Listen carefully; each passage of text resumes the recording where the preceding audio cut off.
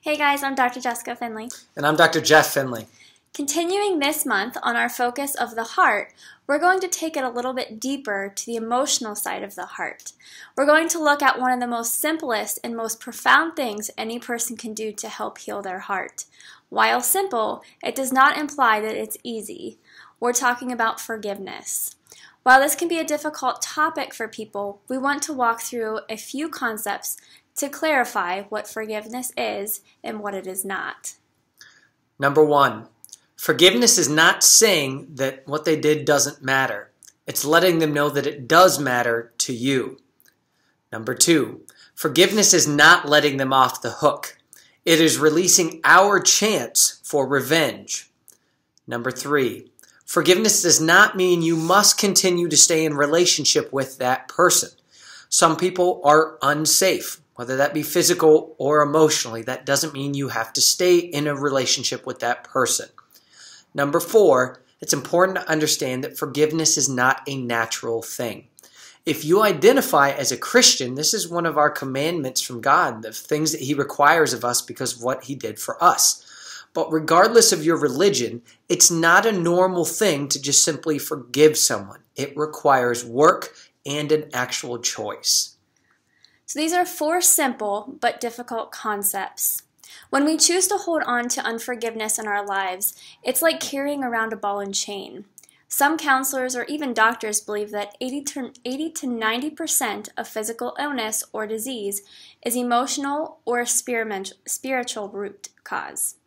In fact, this is why when we work with patients, we ask about family, friends, coworkers, bosses, so on and so forth, because we want to know how you are doing physically, but we also want to know what your emotional connections look like on a day-to-day basis.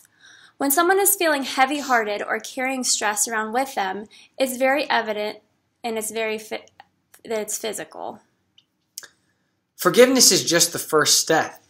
It must come from a decision that you no longer wish to allow that person to have power over you. Because unfortunately, most of the time, that person doesn't have any idea that something's wrong. Or even if they do, they probably don't care. Meaning the only person that is hurting is you. Once you make the decision to forgive, then comes the emotional process to deal with your decision. Sometimes it takes forgiving that person a few times for your heart to truly understand what you're choosing to do. Sometimes the person you may need to forgive is not someone else at all. It may be simply choosing to forgive yourself. And that can be one of the hardest people to forgive. So we want to walk you through a little mantra or prayer, whatever you want to call it. You don't have to follow this exactly, but this is a good example of what the decision looks like. I choose to forgive, insert the person's name here. I take back any power I have given them over me, and I choose to give them back any power I have taken over them. I choose to no longer speak ill things of them. It is very important to speak this out loud. When you have to speak something out loud, it has power, and things also make it more of a declaration instead of just a feeling or a thought. Now guys, what we're asking you to do, we know is not easy, but we can promise that it's well worth it. The best way to do it is just kind of take a moment and quietly pray or meditate and see who in your life you feel you may be harboring unforgiveness for or towards. And then once you have that person, repeat that mantra or make that decision to truly forgive them and let it go. And see where that leads you. See what kind of freedom you may find in your life physically.